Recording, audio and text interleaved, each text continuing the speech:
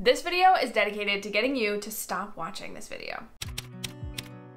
Listen, I'm gonna get straight to the point. You are a productivity genius already. Your problem is just with getting started. But instead of getting started, you keep opening up social media and watching more YouTube videos or endless scrolling on Instagram, trying to get your latest fix of bro culture hustle core or clean girl intentional living perfection. It's all the same poison. You are addicted to free advice. That is why in this video, I am giving you some practical advice to come unstuck from the social media rabbit hole and start focusing on what matters to you.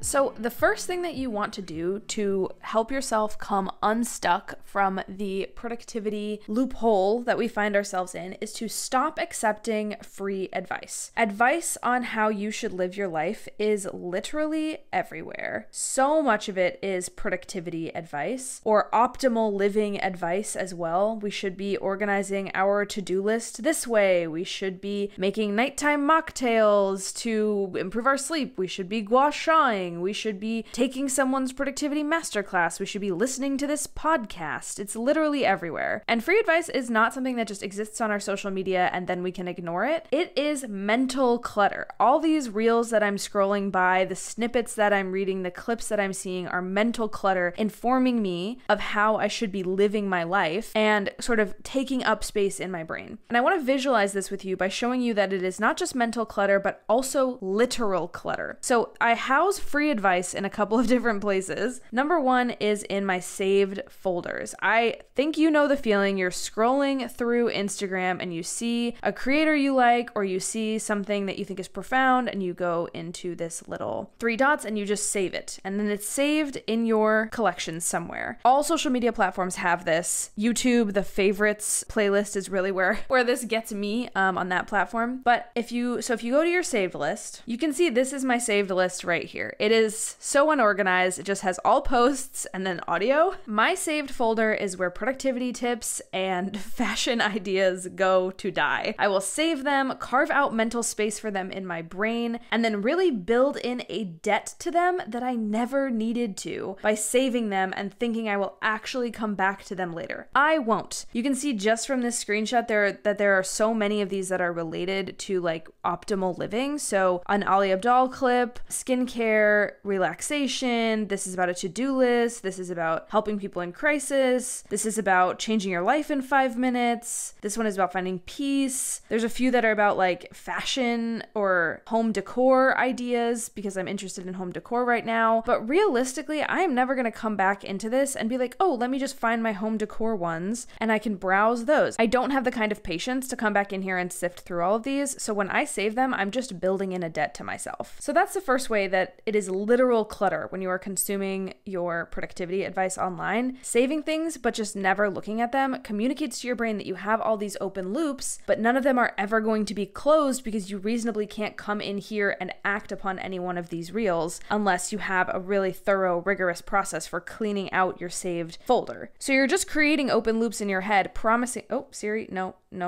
So you're just creating open loops in your head by doing this. These are items that are never going to be checked off. It's just mental clutter. Another way that I experience this literal clutter is in my Photos app. So my Photos app is also a place where productivity ideas and fashion tips and books I plan to read go to die. You can see just from, this is just my most recent photos. I have some pictures of me and my cat. I obviously have some pictures of friends, but a lot of these are just screenshots of things that I thought were good ideas. So I have screenshots of books. This is a book that I totally would love to read that I've just screenshotted someone talking about on social media and stored in my photos folder as if I'm ever going to go back to my photos folder and like really pick out something to read. I can tell you for a fact, most of these screenshots of books just live perpetually in my photos folder. I never even add them to a TBR. I don't have a good routine for cleaning out my photos folder. So this just stays there. And honestly, I'm kind of frustrated that I would need some kind of great routine to clean out my photos folder or to clean out my saved folder on Instagram, because by by adding things to these places, you are just creating future work for yourself. By screenshotting this quote to my photos folder, I am adding so much mental weight for when I eventually come back to this photo, whether it's a minute later or a year later. I have to remember what context this was in. I see the Instagram UI, so I have to remember that it's Instagram. I have to read through the entire thing, and I have to remember why I screenshotted it. For something like a quote, that's pretty obvious, but for something like this, which is just an outfit that I liked that someone was wearing,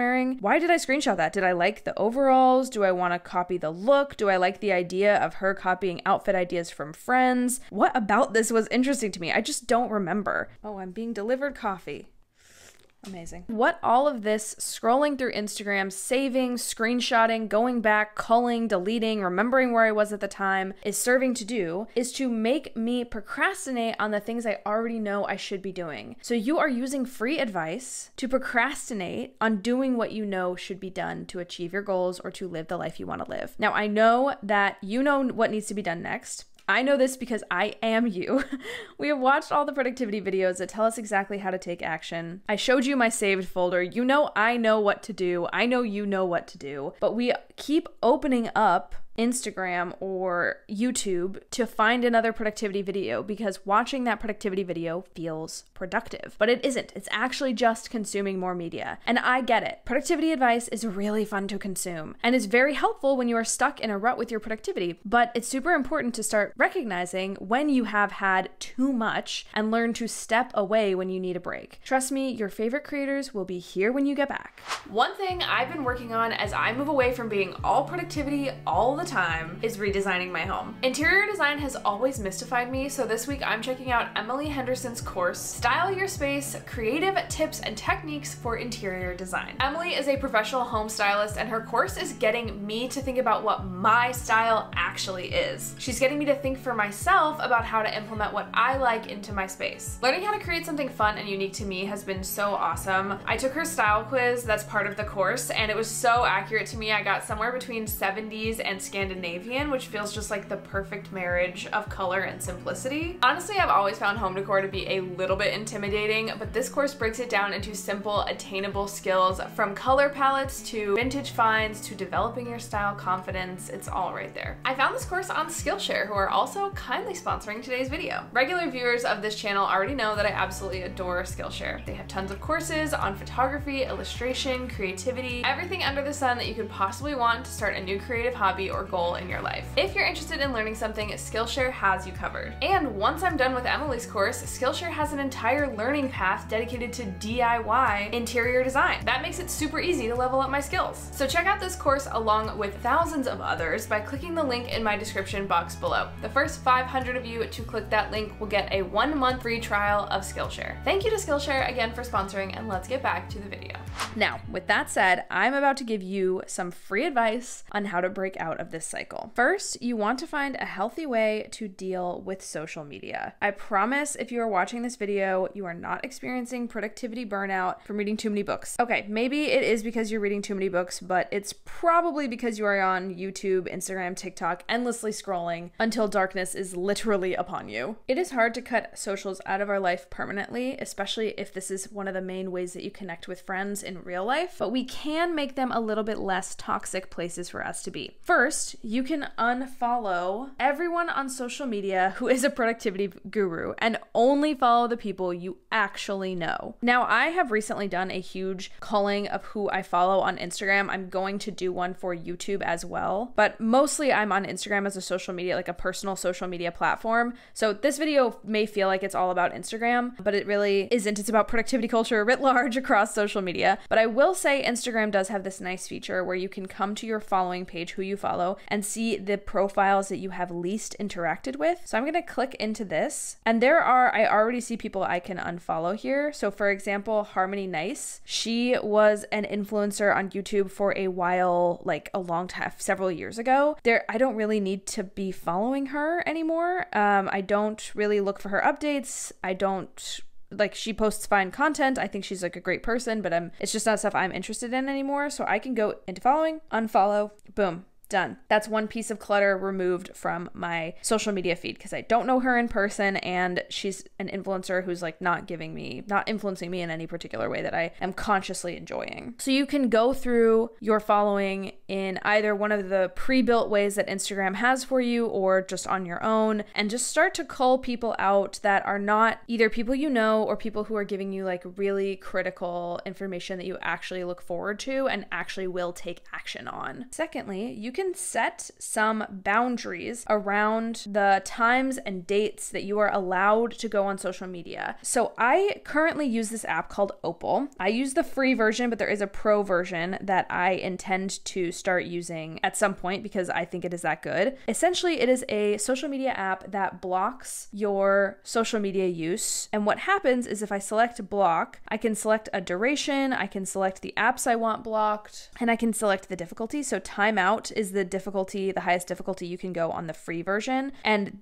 timeout makes it so that each time you try to open one of your blocked apps, so for in my case Instagram and YouTube, each time I try to open one of those blocked apps, it will make me wait a longer period of time. So my first break, they call them, will take me like, it'll make me wait 15 seconds, and then it will go to 90 seconds, and then it will keep climbing so that each time I'm disincentivized even further to go into the app. Deep focus is like absolutely cannot be changed. Your session is locked. Those apps are blocked. But again, that's for pro and I just haven't upgraded to pro. I like the free version just as well. But I probably will upgrade to pro at some point. This is not sponsored, by the way. I'm not being sponsored by Opal. I just really like their product. If something like Opal doesn't seem like it would work for you, you can also try to set boundaries around like when I am with my friends, I don't go on social media. When I'm with my partner Tim, when we're spending quality time together, I am barely on social media, like not even to post stories during that time because it's so important to us that we spend really quality time together. So stacking social media use or disuse onto an existing habit like that can make it a bit easier for us to set rules as well if you don't want to use or cannot use an app like Opal. If you want any further tips on how to stop social media use, let me know down in the comments. I do have a bunch of ideas about how to stop using your phone as much. For example, right now I'm currently in the process of turning my smartphone into a dumb phone, which is why it looks like this. So if you want a video on that, let me know down in the comments and I would be more than happy to have one for you. But I want to stop talking about the phone for a second and start talking about the next thing that you can do to stop accepting free advice and to start living the life that you want. And that is to make sure you are taking care of the basics. I say this all the time, but I really mean it.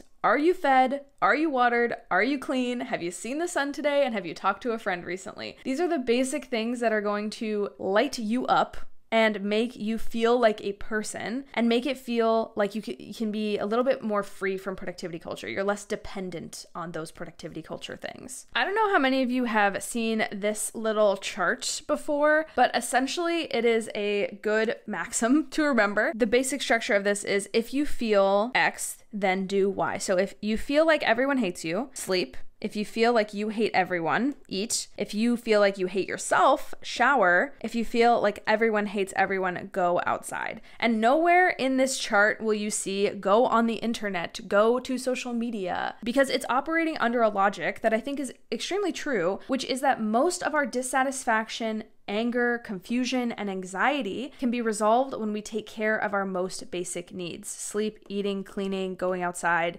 engaging with the world. I especially like this one because going outside will enable you to do things like see the sun, which is really powerful, and also engage with other people, right? Other people are so important to our well-being. Other real people, not other people on the internet. We are our best selves when we feel a baseline level of happiness and contentment, and we cannot access happiness until we are out of survival mode. So if your brain is being triggered or if you aren't taking care of yourself, your body is literally unable to achieve its highest potential. If you don't do all of these things, you cannot be productive, whether or not you already know how to be productive or you are still trying to find it in a YouTube video somewhere. Your body would much rather be fed, watered, cleaned, and have seen the sun today than to be told it just needs to try harder or use a new system or fucking gua sha or whatever. If you're chronically tired or stressed, it's time to address the basic self-care and see what is missing in terms of these sort of things. Lastly, you need to define success for yourself. So much of the productivity advice out there relies on an implied definition of success that is about money, status, or power. That is why you need to start outlining in great detail what success means to you. When you start a project, note the desired outcome. When you wake up during the day, choose one task instead of the 5 million you feel like you should be doing. And when you sit down to plan your life, make sure you are focusing on what is really meaningful. Maybe success for you really is a killer body and $1 million in the bank. Or maybe it is just that you get up and shower every day and eat all 3 meals. We all have different needs, and if you don't define success for yourself, it is so much easier to get sucked into somebody else's idea of what your life should be. If you still feel like you're having trouble getting started on your goals, you might like this video right here next to my head on leaving armchair productivity behind in 2024 and actually focusing on what matters to you. Or you might like to click out of YouTube and get started on something more meaningful. I don't blame you. Thanks for watching.